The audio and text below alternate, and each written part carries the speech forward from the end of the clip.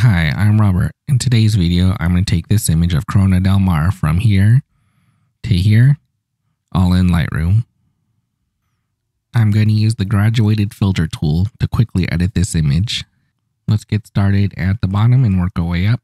Make sure we're on the current version. We're going to skip vignetting, click on constrain crop, zoom in on the horizon, and let's straighten this image. Continue up.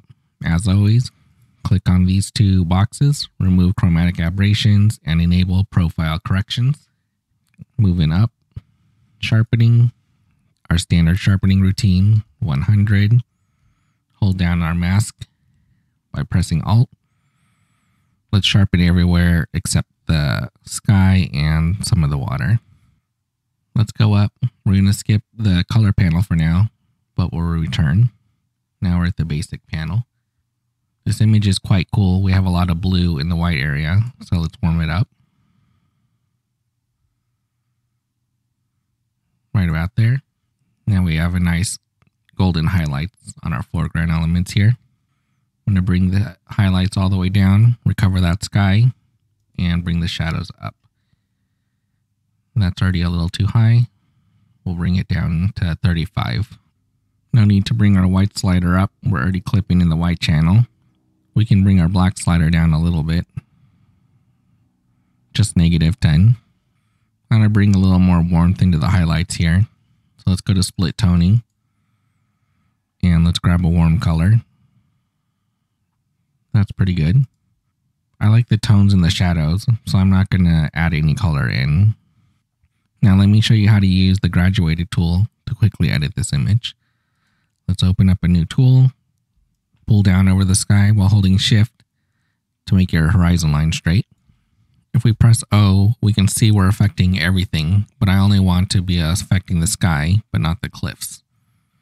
So let's go down here, range mask, luminance. We can click on show luminance mask. Let's grab our dropper, click in the sky. Now you can see we're only affecting the sky area and nothing else. So we can also adjust the strength of it. Let's pull it down like this so we get maximum effect right about here. Turn off our mask. Now I'm going to warm up the sky and add some saturation.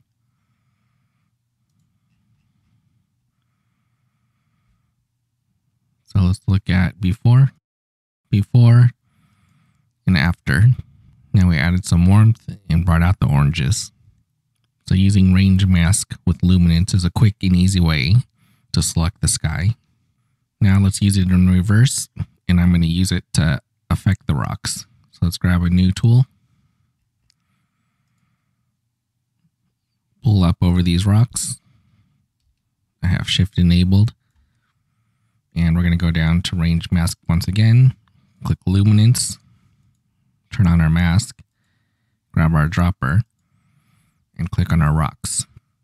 The masking looks pretty good to me, so I don't think we need to make any fine-tune adjustments down here.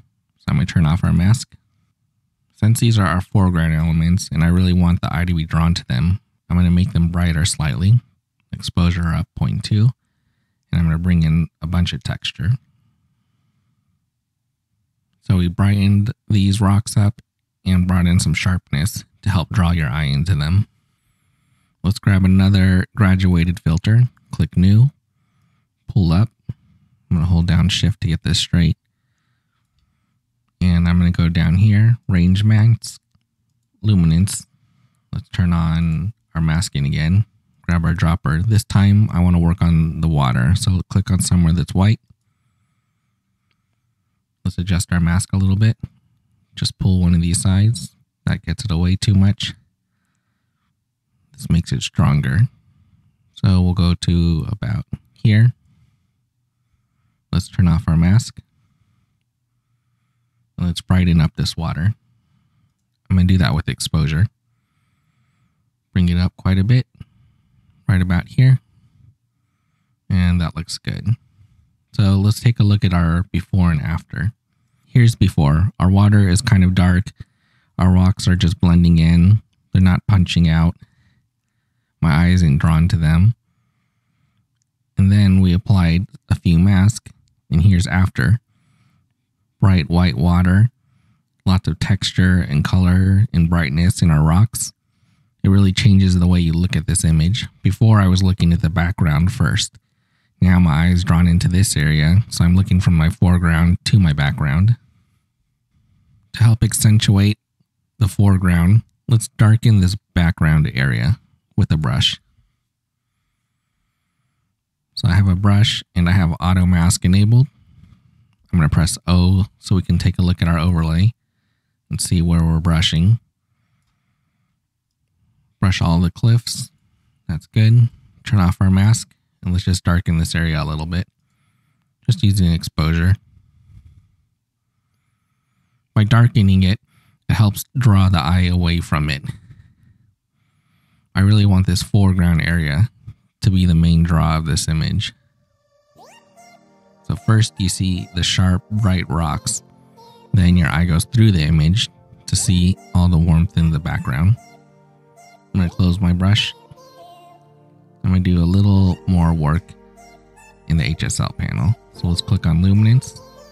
Let's darken up orange and yellow. Go to saturation and bring up orange and yellow. I just want to add a little bit more color to the sky and the orange and yellow highlights in the water. Using the range mask is a very powerful tool. You no longer have to go in with the brush tool and individually paint over small little areas. That alone can save you a ton of time. I hope you enjoyed these time-saving tips. If you did, please like and subscribe. Thanks.